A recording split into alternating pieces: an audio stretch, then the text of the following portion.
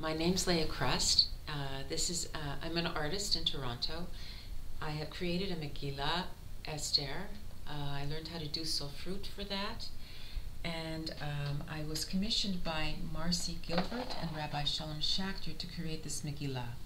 It's a kosher Megillah. It's a Hamelech. As you can see, Hamelech is at the top of every column. The first word Hamelech. Hashem's name isn't mentioned in the Megillah, so Hamelech is seen as the recognition of God's hand in everything that is created. The illustrations, there are 16 what are called amudim, or columns of lettering, and above and below each column is an illustration relating to the text. So there are 32 illustrations in this Megillah. They are based on 14th century and 15th century Persian manuscript art, based on the Persian manuscripts of the royalty. And all of the costumes are based on costumes of that period. But what I've done is I've put in personal details relating to the couple who commissioned it, as well as subtext from the Megillah itself. So here we see Achashverosh feasting with his the nobles in his court. Here Queen Vashti turns her back on the attendants when they come and ask her to dance for King Achashverosh and his guests. And here she is at her party with her maidens, but she turns her back on the attendants. Achashverosh is talking to his attendants to decide what he's going to do. He decides, and they suggest to him that they have all the young women in the country in Shushan and Persia come and audition to be a new wife. So the young women come, and they are in training for a year. You can see them learning one of the dances in the court. Here is Mordechai talking to Esther. She's wearing a chai necklace. At the top there are Magen Davids in the lattice work, wine for Kiddush, Shabbos candlesticks, wine cups, Sforim in the bookcase. And Mordechai is wearing a robe that's reminiscent of the tallis. Here we see that he has chosen Esther to be his queen. And her uncle, Mordechai, is walking by the courtyard, and he hears the two of the people, Bigtan and Teresh, plotting against the king, and reports that to the court. And here I've taken Rabbi Shalom Schachter and his brother Joseph to model Bigtan and Teresh, because when they were children, they used to dress up as Bigtan and Teresh for Purim. Here we see Haman for the first time. Green is the color of purity and religion and spirituality in Eastern religion, but in our culture it's seen as jealousy and envy, and that describes Haman. So I have him dressed in the Western color of green. Mordechai refuses to bow down. Haman gets very angry and decides he's going to destroy the Jews, because he can't stand that there's a people who will not bow down to him. He goes to King Achashverosh, pays him, and has an edict here to say that he wants to kill the Jews. And Achashverosh, who's always very suggestible, agrees to this. Okay, here are the horsemen sending declarations, taking declarations across the empire. And it says in the text that they send them in whatever language they speak in that part of the empire. Mordechai hears it. He puts on sackcloth and walks in front of the court. Now, Esther is inside the court. She can't leave her home. We see her looking over. She has seen her uncle Mordechai and sends an attendant out with clothing for him to change into. So we see that white and black fabric that is what he generally wears in my pictures. And Mordechai refuses to put on the nice clothing, but he has the declaration and sends the attendant with the declaration to Esther. We see Esther bowing over in sorrow to read what has been written in the declaration.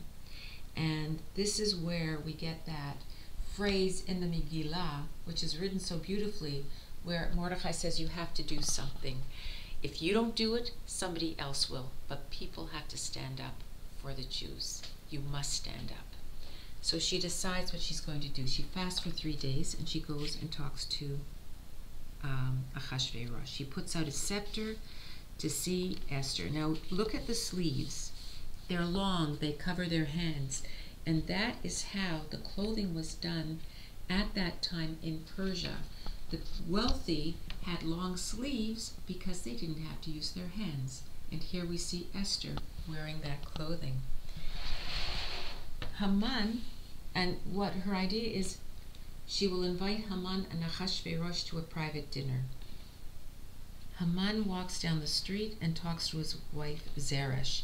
Now Zeresh is also wearing long sleeves because she's wealthy and she doesn't have to use her hands. She's a very arrogant woman, and she's wearing yellow, which is seen again in our culture as a sickly culture, reflecting her sickly personality. That night, Achashverosh cannot sleep. He sends his attendant to read to him from the Book of Memories to help him go to sleep, and that's where Mordechai's name appears. Now what I did here is I put the moon and stars into Achashverosh's pajamas, just as a bit of fun.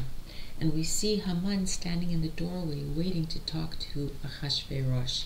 Now we all remember at this point in the story, Achashverosh sees Haman and says, "What shall I do to honor the man, top of the kingdom?"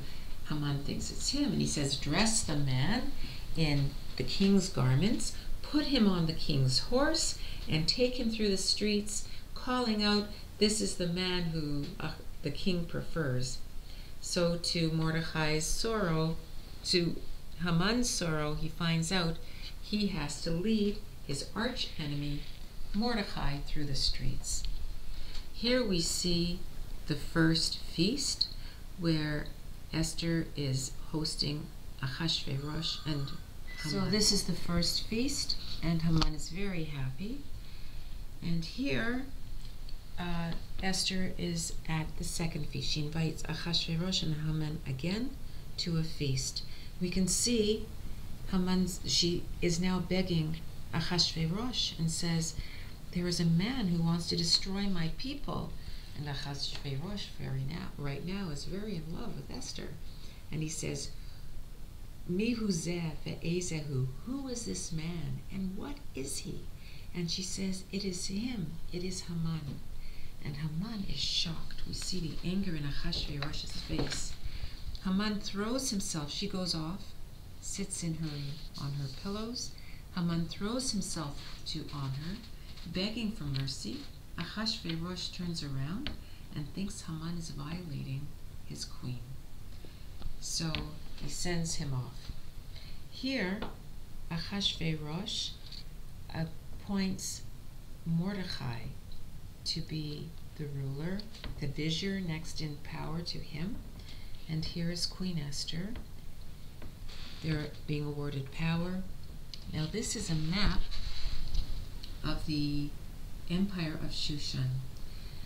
It says twice in the Megillah that Achashverosh ruled 127 provinces, from Kush to Hodu, from Ethiopia to India.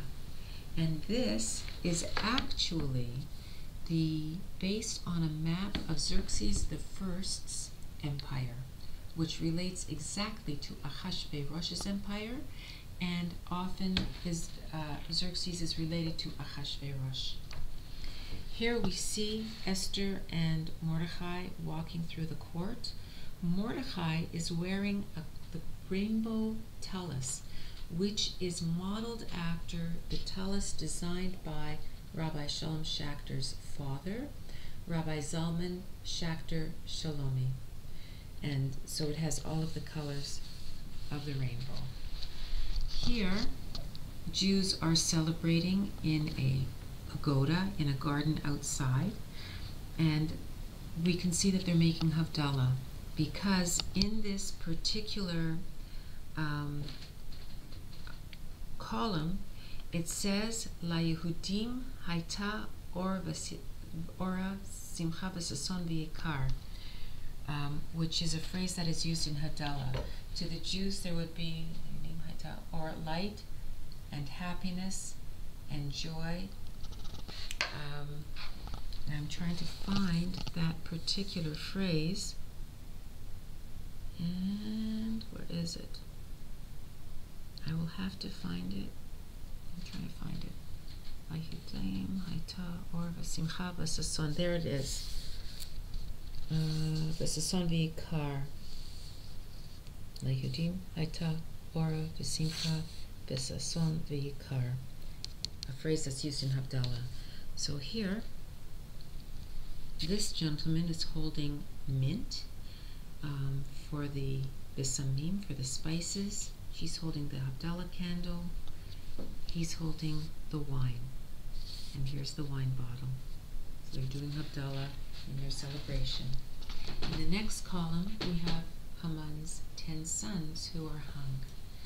Now, when I was thinking about it, I wanted to relate the evil of Haman to the evil that has been inflicted on Jews throughout history. And because the story of Haman and the Jews having to rise up to protect themselves has happened over and over and over again throughout history.